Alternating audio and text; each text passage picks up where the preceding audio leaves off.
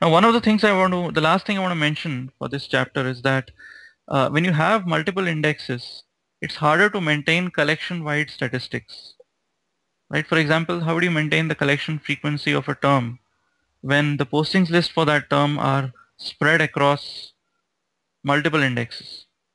It's going to be harder to maintain those statistics. And similarly, when we talk about spelling correction, again, those techniques that we discussed were assuming that we have a single index storing, all the k-grams, for example, in the k-gram index. How do you present how do you compute the various spelling alternatives? And then how do you use the collection frequency to decide which of them is more important? Which of the spelling alternatives is the most important one? When those statistics are harder to maintain for multiple indexes, this problem also becomes harder. And then in addition, you also have these invalidation bit vectors. Okay. Now, one principle that is used is, uh, yeah, when I said invalidation bit vectors, again, I'm talking about uh, the fact that documents may not be physically deleted from the postings list, but they may be just marked as deleted in the bit vector.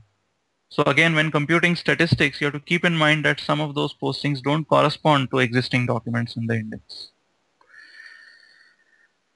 Now, one simple heuristic that is used is to compute these statistics using the largest index, okay, ignoring all smaller indices. Yeah, that's one simple heuristic, so it's going to be relatively inaccurate.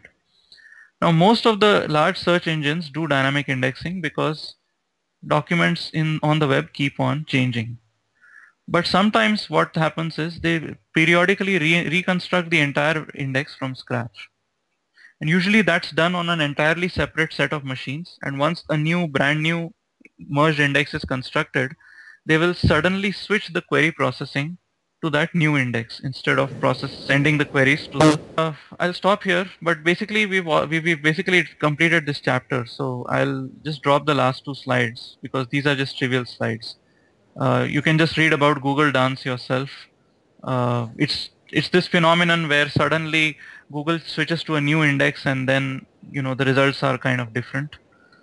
And think about how to extend what we've discussed in today's lecture to a positional index. We were assuming a non-positional index.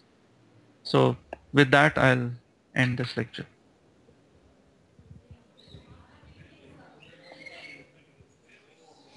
So we finished chapter 4. We're going to move to chapter 5 in the next lecture.